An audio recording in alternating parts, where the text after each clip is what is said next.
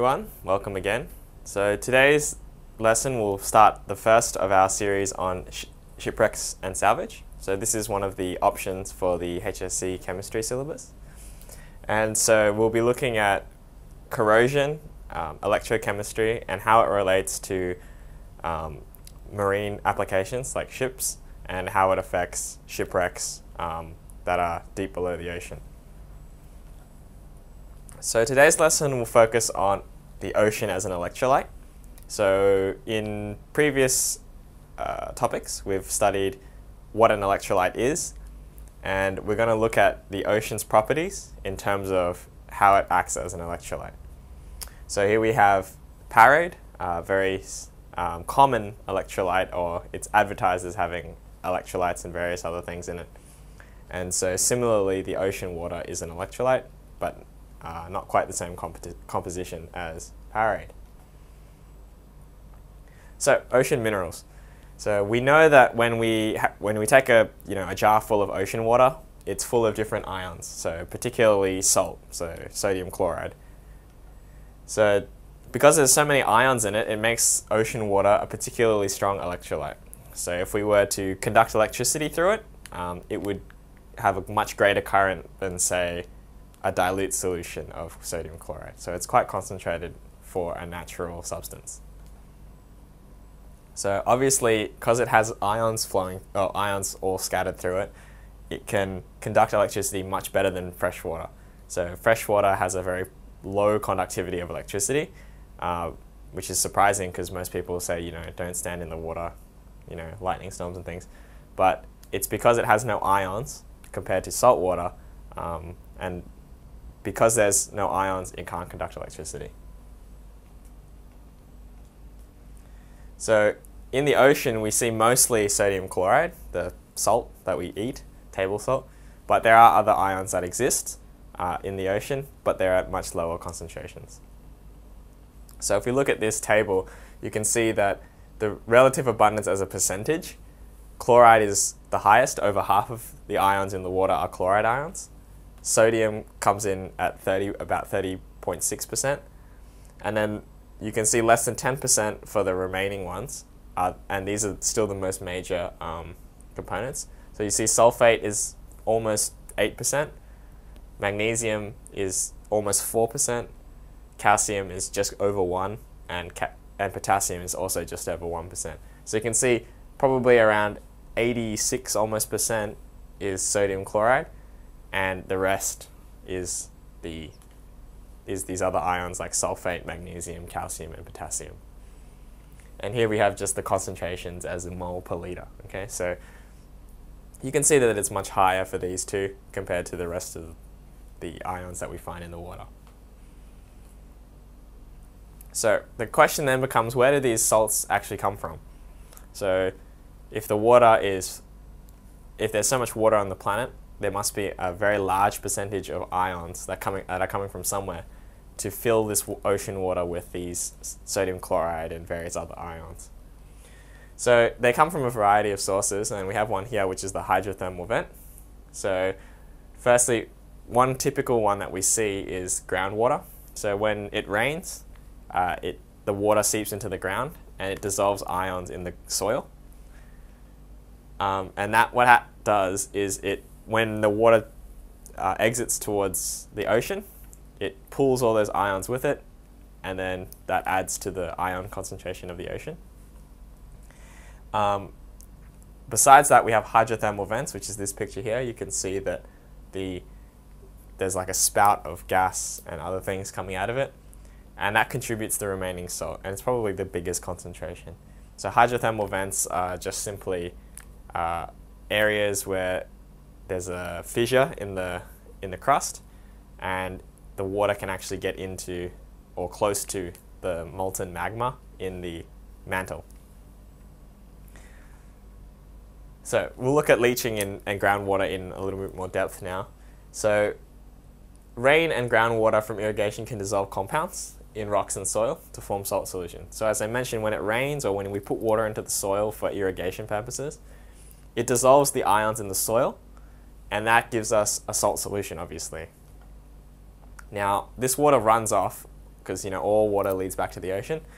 So it runs off and takes these dissolved salts with it. So when it rains, and then it dissolves all those salts, and then that water leaves to the ocean, it brings the salt with it, and that adds to the salt concentration of the ocean. This is a natural process. This happens even if we don't do anything, but it has been amplified by human activities like land clearing. So if you imagine a forest, and it rains on the forest, so let's draw this. So you've got a tree, right, and it's got roots, and here's the soil. So if it rains, the water that collects here might be absorbed by the tree, and so the salts don't get dragged into the ocean because the water is being absorbed by the tree. Now, if you cut down that tree and it no longer absorbs water, then of course the salts can then move freely in the water, and the water will take them into the ocean instead of being absorbed by that tree. So land clearing, so clearing of forests and things like that, has contributed to this increase in groundwater leaching because the plants no longer absorb that water and sort of hold the salts where they should be. So a more complicated mechanism for getting salts into the water is the hydrothermal vent. So mid-ocean ridges are sort of the meeting place of tectonic plates. So they're the boundaries. And these ridges will allow water to percolate into the fissures. So percolate just means to seep in, sort of. So you can see here there might be a fissure through this rock, and the water can actually seep into it, right?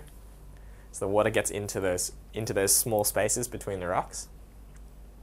And because it's very close to the magma of the mantle, because it's like quite close, it heats up and the water becomes very, very hot.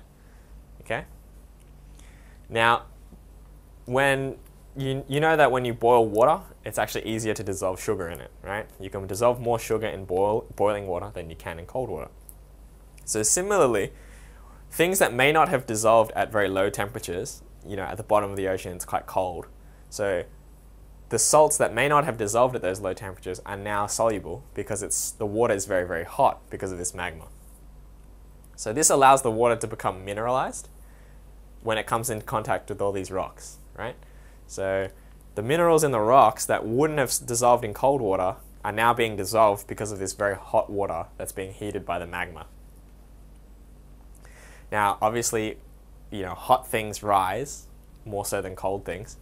So it rises back to the ocean, which is here. So here's the bottom of our ocean. And then when it gets back into the ocean, it cools, right?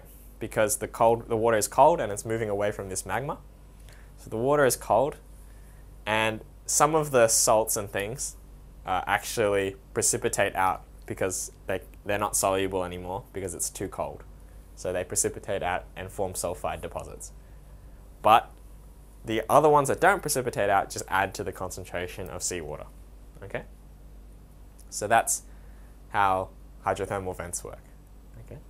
So that concludes today's lesson on the ocean as an electrolyte. So we looked at what is actually the composition of the ocean and where do these ions actually come from. Okay? So we'll move on to the question segment now. So the concentration of chloride ions in the ocean is 0.55 moles per litre. Calculate the concentration of chloride ions as a percentage of weight per volume.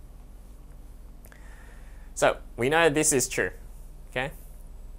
0.55 moles per litre is what we've got. And we're going to convert that into a weight per volume as a percentage in a moment. So first we turn the moles into a gram because weight is measured in grams. Really mass, it should be mass per volume, but anyway. That's the physics person in me. So you have 0.55 moles, and we're going to multiply by the molar mass of chloride, which is 35.5 grams. So you can look that up in your periodic table and you can check for yourself. But that's the molar mass of chloride or chlorine. And we get 19.4975 grams per litre. So in a litre of salt water, you get 19.5 grams of chloride ions. Now, if we want to take that into a percentage, remember that, there's sort of 1 gram of water per milliliter. So we divide by 100 and by 10, and we get 1.94975, almost 2 grams per 100 mils, and so that gives us a percentage of 1.95%. Okay. So the concentration of magnesium ions in the ocean is 0.053 moles per liter. Magnesium can be obtained from ocean water by precipitating magnesium hydroxide, converting it to magnesium chloride with hydrochloric acid, and then electrolyzing it electrolyzing the molten dry salt. Okay, so you precipitate it, then you convert it to magnesium chloride, then you melt it, and then electrolyze it. Now, what would be the maximum mass of magnesium that would be obtained from 2,500 liters of ocean water? Okay, the maximum mass. So, if you are reading this question in an exam, you should recognize instantly one thing, and the word is maximum. And if it's maximum, then what that does is it simplifies your problem, because that means that this section from this word magnesium to here is completely irrelevant. Okay? It's just thrown in there to confuse you, so that you don't actually follow the solution process properly. So this whole section is irrelevant because it doesn't tell you anything about the maximum mass. It just tells you all the processes that go into it. There would be inefficiencies in each of these processes, but we're not talking about inefficiencies here. We're talking about maximum, or the best, assuming that everything was theoretically perfect. So how do we work it out then? So first we convert the moles per liter to grams per liter. So here we have moles per liter. We need to convert to grams. So the mass of magnesium per liter is equal to the concentration times the molar mass of magnesium. And so we have the concentration times the molar mass, and we could work that out from our periodic table. And then we get 1.28 grams per liter. Then all we have to do is multiply by the volume of water that we have, and that gives us the mass. So mass of magnesium per liter times the volume gives you this, which is 3,221 grams. Okay, so you really didn't need any of this extra reaction stuff. It was just there to kind of throw you off when the solution was quite simple, because the word was maximum. Okay, or you could say it's about 3.2 kilos also. So question 3 is, leaching is a natural process, however it's being amplified by human activity. Explain how human activity has been increasing the leaching of salt ions into the water. So land clearing has increased the amount of salt ions leaching into seawater. That's our first statement. This is because by clearing land, water that falls on the soil is no longer absorbed by plants. As I mentioned before, the rain hits the soil, and sometimes the plants would absorb that rain before it can drag the salts down to the ocean. But by clearing the land, you're removing the plants, and you're removing what actually is absorbing the water. This allows the water that has collected ions to run into the ocean, and thus add ions to the seawater. Okay. Question 4. When water runs to the ocean bed after being heated by hydrothermal vents, some of the ions crystallize out and settle on the ocean bed. Explain why this is so. So when the water is heated by the mantle, the high temperatures increase the solubility of many of the chemicals. So remember, high temperatures, you can dissolve more things. Low temperatures, obviously, you can't. This allows many chemicals in the rocks, in the minerals, to dissolve in the seawater. So when this ion-laden water returns to the ocean floor, so after it leaves the heating process, the temperature drops, and this reduction causes the solubility of the chemicals to decrease, forcing some chemical species to crystallize. So it would be like if you saturated a solution with sugar when it was hot, and then you cooled it, you'd notice that things would start crystallizing out because suddenly it's become less soluble, and so it becomes a solid again. So basically same process, yeah. So which of the following metals could be mined from mid-ocean ridges near hydrothermal vents? Magnesium, zinc, manganese, or calcium? And explain your answer. So zinc and manganese are likely to be deposited near hydrothermal vents, as their sulfides are insoluble in water, while magnesium and calcium salts are much more soluble in ocean water. Okay, so if you were to go looking for, zinc or manganese deposits at the bottom of the ocean, assuming that of course you could get there, you'd notice that the sulfides, the zinc and manganese sulfides, are insoluble. So you could mine them out and take them away. Whereas magnesium sulfides and calcium salts are all soluble, well, mostly soluble in seawater. So, they'll get transported around and you wouldn't be able to mine them, so to speak. So that's why we can mine zinc and manganese, assuming we could find a concentrated enough deposit. So that concludes today's lesson on the ocean as the electrolyte. We've looked at what the composition of the ocean is and how those salts actually get into the ocean in the first place. So I look forward to seeing you at our next lesson.